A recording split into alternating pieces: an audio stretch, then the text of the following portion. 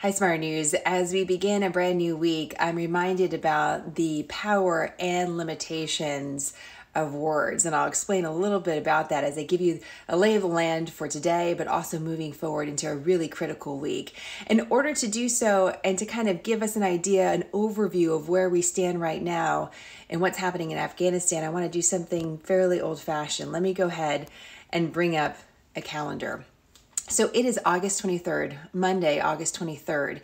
And this week is going to be really interesting for several different reasons, but including the fact that on the 24th, which is Tuesday, there's going to be a major meeting of the G7. This is the world's most powerful economies, democracies, and they're gathering for one key reason, to talk about what's happening in Afghanistan. And we're going to be watching the word choice when it comes to this particular meeting, because there's a big question about whether or not some of these most prominent nations in the world will recognize or give a nod towards recognizing the Islamic Emirate of Afghanistan, which is what the Taliban are calling the country. So we're going to be watching the word choice on that. Take a look at this calendar though, and look to August 31st. It's just a week from now. That's the deadline that the Biden administration set for the withdrawal of America from the country. So it is soon. We just have a little over a week to achieve quite a bit, which is to get the Americans and some of our allies out of the country.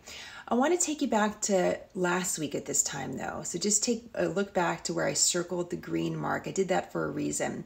At this time last Monday, the United States was not cohesively using the word evacuation. And we weren't either at Smarter News, because I was watching to see, well, when do they actually start using that term, if at all? And a shout out to my colleague Amy, who asked me just on Friday, hey, when did we start using that term evacuation? It turns out I went back and looked at the Department of Defense as well as the State Department press briefings to see when did that word actually start coming up more. It wasn't necessarily on Monday, although the Department of Defense started to use it then, but really Tuesday going into Wednesday, when the United States government started talking about the evacuation that was taking place, because words matter. When you start talking about it as an evacuation rather than a drawdown, for example, or a reduction of people, then you're in a totally different posture. And so this is the look at your 2 weeks. Last week at this time, this wasn't an evacuation officially. Now it definitely is, and that evacuation has to end more or less by August 31st. So the president just yesterday allowed some room in his remarks, saying that, if they had to extend past August 31st, that perhaps it could happen. But right now, that's the calendar as it stands. We're talking a lot about the evacuations that are happening at Kabul airport. Here's a picture from Saturday. I mean, what an image of people getting on planes to evacuate. Just this morning, actually right now, as I'm giving this report, which is just before 8 o'clock Central Time, there's still a question about security at the airport there. Apparently, there were shots fired that included American and Afghan forces that have remained, as well as others, and there's some confusion as to what actually took place. Right now, there's a report of one Afghan soldier dead. So the security situation is precarious there, and it's important to note that this is still very much a developing story about, and it could go a lot of different directions. The president also yesterday was talking about that and saying that the United States is pushing out past the perimeter of the airport to try to go out and facilitate Americans coming to the airport and eventually being able to be evacuated. I wanted to show you this because we're not seeing as much about what happens after people get off a plane, right? If you're being evacuated from Afghanistan, and let's say you worked with the US government, what happens to you next? Here's a look at what happens at Ramstein Air Base in Germany. So these folks just got off a plane. You have to remember, they packed up what they could. And the likely scenario at this point is that they may never ever get to go home again. So they're in a totally new country, and their future is completely unknown as to what really is their final destination. So this sort of brings home what's taking place. In order to even get to this facility, though, remember that the U.S. military is basically building a lot of this from scratch. Here's some images. They're just pulling together some sites for people to gather because of the sheer amount, the thousands and thousands of people that are going to be coming out of the country. Perhaps here's another picture of the U.S. military actually building these facilities in Germany, one of the places that these folks will go. This is sort of where we're at this very moment, with a lot of different pathways that can go forward. As we're paying close attention to what's happening at Kabul airport, I also want to show you what's happening in part of the country. Here is a map supplied by the Long War Journal, one of my favorite sources when it comes to issues of terrorism. And this is a map that they put together. See that blue area? We've talked a lot about the red. The red is the area controlled by the Taliban. This is the current map that they built of Afghanistan. So the red is the area controlled by the Taliban. The yellow is somewhat, the status is somewhat uncertain, but the blue is an area of resistance. So there's so much talk about, Afghan forces putting down their arms and not fighting and just sort of giving up. That's sort of an image that's been portrayed. But on the ground, in particular, this district, this is a stronghold of people that are resisting the Taliban rule. And at this very moment, according to reports on the ground, the Taliban are going to this area to put down this resistance. But this is happening. And it's important to know that that's happening too. One of the things that we try to do at Smarter News, and you'll see with the president's briefings over the last couple of days, is I want to give you direct access to a source. I don't want to just have a bunch of debate about what someone's saying. I want you to hear directly from the Department of Defense and the State Department and the president what they're saying. And so I'll cut down a couple highlights. I did that as well, by the way, for the Trump administration. If you're new to Smarter News, we've been operating for 3+ years now. So we've done this quite a bit. And I think 3 minutes of highlights is usually a good time period.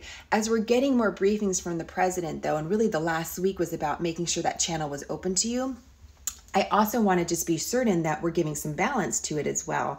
That it's not that we're giving you what exactly the U.S. government is saying, but we're also giving you multiple sides to the story.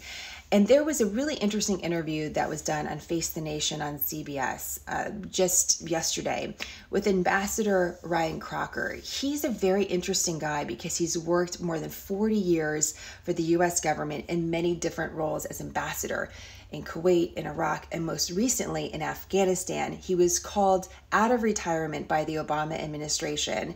And remember, President Biden was vice president at the time, to serve in Afghanistan at a really critical part in the war. So he served for Republicans, he served for Democrats, he served the country for a very critical time period. And he was critical of the Biden administration and their handling of this evacuation. He also mentioned President Trump in his analysis of this, saying that President Trump also created the conditions. So you've likely heard some of this before, but I want to play a soundbite, and I hope it works. I've never done this before on a live. So if it doesn't work, I'll slice it in when I get off so that you could hear it clearly. But one of the questions that we've been asking, we always want to go back to, is why does this matter? Why does this story matter? What's some of the global perspective for it that we can provide? What are the stakes here? And he was asked a very specific question about some of America's adversaries, and I want you to hear it directly. I'm going to give you 3 countries: China, Pakistan, Russia. Have the events of the last 2 weeks made America weaker vis-a-vis those 3 countries? It has created a global crisis, quite frankly. It has emboldened violent Islamic radicals. And I think we're all going to see the fallout of that. Certainly in Pakistan. They championed the Taliban because they felt they had no choice. Well, the Taliban victory, the narrative of defeating the great infidel, empowers radicals in Pakistan that they're going to have to deal with if they can. And that's a country of 220 million people with nuclear weapons. China has its Uyghur Muslim population in its west. They're tuned in. They're definitely looking at what happened in Afghanistan. And of course, the Russians have their own Muslim populations in very violent places in the past, like Chechnya. So they might be doing a little bit of high-fiving, but boy, it's not going to last, because what is happening in Afghanistan isn't going to stay in Afghanistan. This will be felt around the world. So even if places like Russia and China, which President Biden mentioned, would like nothing more than for us to be caught up in Afghanistan, spending money and time and resources, this is what the president has said. What Ambassador Crocker is saying is that that's going to be short-lived for everybody, because this issue of Islamic radicalism, terrorism, is something that's present in countries all over the world. Not only something that the United States is confronting, but Russia and China and Pakistan and beyond. One of the things that he pointed out about Pakistan that's very critical is that we have to remember those tribal areas of Pakistan. We talked about the border of Pakistan and Afghanistan. is a lot of those areas are where obviously the Taliban are traveling back and forth. Pakistan is a nuclear nation. It has nuclear weapons. This is always a concern of having a nation that has nuclear weapons that has a relationship with groups that we consider terrorist organizations. That's not a designation we have for the Taliban, but it certainly is Al-Qaeda. And Al-Qaeda in this particular part of the world is closely aligned with the Taliban. So he was able to connect some of the dots, and I think it's important to remember to think globally about some of what we're discussing and not to be so focused on just what's happening in Afghanistan, because the ripple effects are something that we need to recognize. I want to just mention two quick things for you. The Vice President Harris, is actually on her second foreign trip. She's in Singapore. She's going to be traveling to Vietnam. So what's important to note is that the Biden administration continues to stay focused on Asia. This trip was not canceled. It gives an emphasis of what the Biden administration is saying is really what they're going to be looking at, which is much more towards China rather than some of the other areas of engagement. Final thing, nothing to do with Afghanistan, just want to make you aware because you might see some headlines regarding Pfizer. There's been all sorts of reports about what's happening with the Pfizer COVID-19 vaccine. We know it has emergency use authorization, and the reports are suggesting that it will receive full authorization by the FDA, if not today, sometime this week. So watch for that headline. What's really important to note with that headline is that you get that authorization, that sort of approval, after the FDA does a significant amount of review. What's really significant for the news cycle that we're in, we've talking a lot about vaccine mandates, haven't we? And what's interesting is that vaccine mandates or requirements have been held up in courts for legal standing for vaccines that have been officially approved, but not necessarily those that have emergency use authorization. So as we see vaccines move towards full authorization, that gives more legal standing for companies or any, where, if we're talking school districts, to require a vaccine with exemptions. So that's an important legal standing. So we see the news, it's not only just a news about the FDA, it's also about legal standing and some of these requirements you're seeing. So bringing this all full circle, words matter. Words have power. Words like approval or evacuation. And we're watching the words that people in power use on any number of news stories. But now that we've seen the words, we know the outline, we have a little bit of orientation of the next steps that we're going to be watching. Now we're going to be watching for actions. What actions take place after these words are actually used? We'll be talking more about all these big stories. I have all of them on our website. I'm curious what you'd like to hear more about this week. So if you'd like to check out more of this video, along with the links to all of our sources, are on smarternews.com. But really appreciate your support. Thank you so much for being here. Have a great week, everybody. I'll talk to you soon.